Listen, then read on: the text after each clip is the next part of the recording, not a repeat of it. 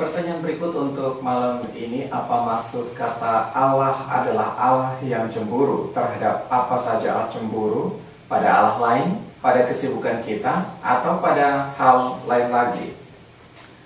Allah adalah Allah yang cemburu.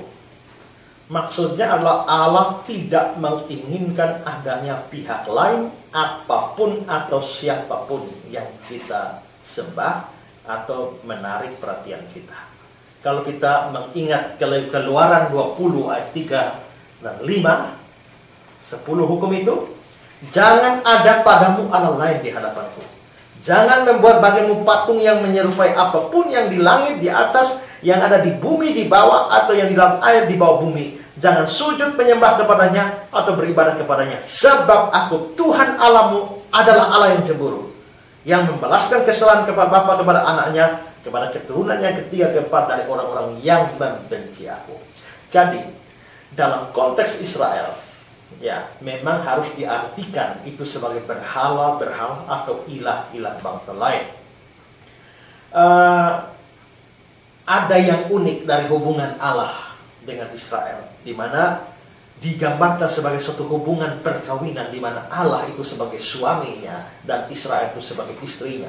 Sehingga apabila Israel menyembah berhala, maka itu dianggap sebagai satu tindakan ketidaksetiaan dari seorang istri kepada suaminya.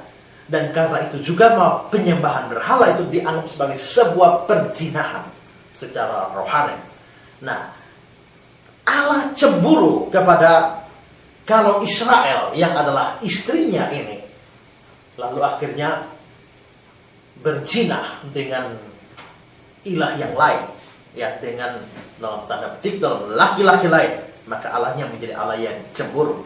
Jadi kecemburuan Allah itu menginginkan dia tidak mau ada apapun atau siapapun yang disembah oleh orang Israel.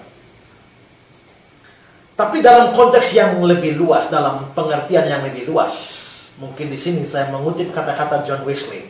Wesley berkata, berhala zaman modern ini bukan apa yang kita taruh di atas meja pemuliaan dan kita sujud menyembah kepadanya, melainkan apa yang kita ingini secara berlebihan sampai mengganggu hubungan kita dengan Allah. Nah, itu menjadi berhala.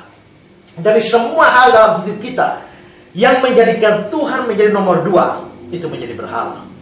Kalau kerja, kita bekerja sampai lupa Tuhan, kerja menjadi berhala. Nonton TV sampai lupa Tuhan, nonton TV berhala. Hobi, olahraga, kalau kita lakukan itu mengabaikan Tuhan, kita itu berhala. Atau bahkan suami, istri, anak-anak lain-lain, kita itu menjadi berhala. Karena itu ingat, Yesus bilang, barang siapa mengasihi bapaknya atau ibunya atau anak laki-lakinya atau anak perempuan lebih daripadaku, dia tidak layak bagiku. Maka setiap saat itu dapat menjadi berhala bagi kita apabila karena mereka Tuhan menjadi nomor 2 di dalam hidup kita. Maka kalau ada hal lain yang menarik perhatian kita sedemikian rupa lalu Tuhan di nomor 2-kan, maka Tuhan menjadi cemburu. Dan kata-kata Yesus yang saya kutip tadi dalam Matius 10 ayat 37, kamu tidak layak bagiku. Ya.